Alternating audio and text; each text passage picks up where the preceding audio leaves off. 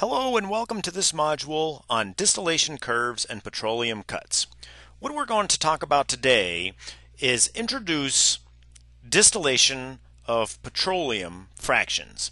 And a petroleum fraction is a material like gasoline or diesel that is made up of a bunch of different molecules that fall within a given boiling range. And so we're going to talk about what happens when we start to boil that material and try to distill it. And by doing so, what we'll do is we'll lay the foundations for more advanced discussions on distillation in the future. And so let's get started. Let's talk about a simple distillation apparatus. And this apparatus will be similar to a D86 distillation apparatus, and there's a video that I'll post in the comment section of this video that will show you what that distillation process looks like. It was made by students in our process plant technology program, and what that apparatus looks like is we start with a boiling flask that looks like this, and we fill it with a hydrocarbon sample, maybe gasoline, maybe diesel, something like that. And then in the top, we're going to put a cork with a thermometer that reaches down in there. We'll have a temperature indicator for our thermometer.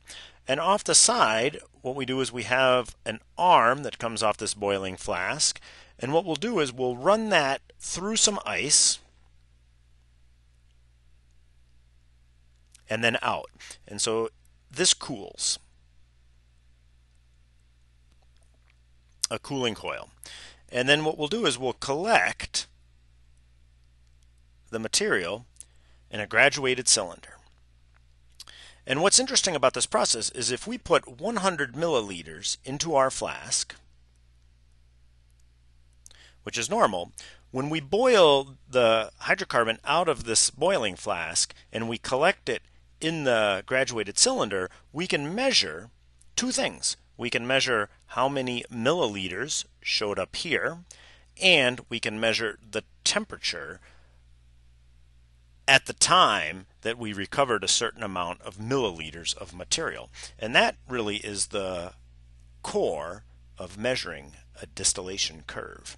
And so if we come down and talk about what that distillation curve would look like, it looks like this. We're going to have an axis on the left and a horizontal axis, and that horizontal axis is going to be percent evaporated.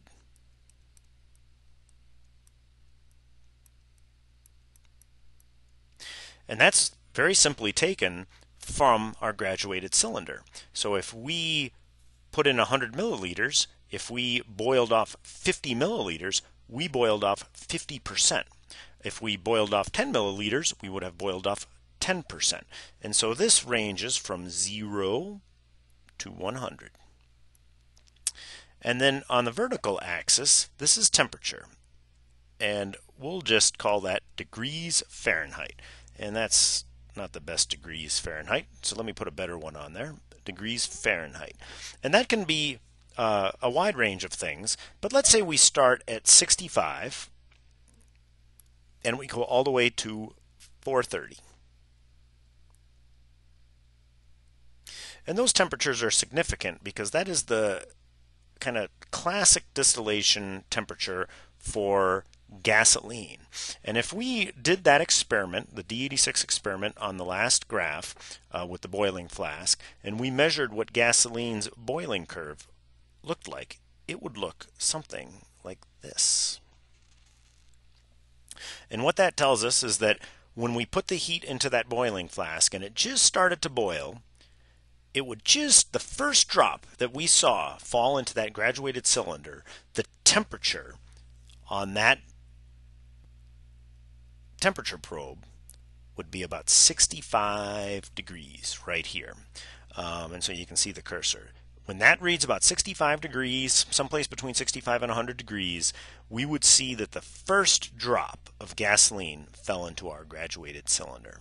And then what would happen is we kept putting heat on this boiling flask the temperature would keep increasing, keep increasing, keep increasing. We would continue to get liquid dropping into our graduated cylinder.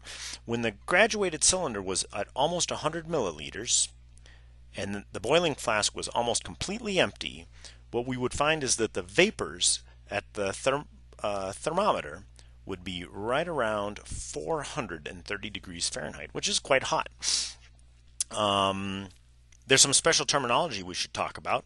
This temperature here, 65 degrees Fahrenheit, at the beginning of the distillation curve, we would call that the initial boiling point.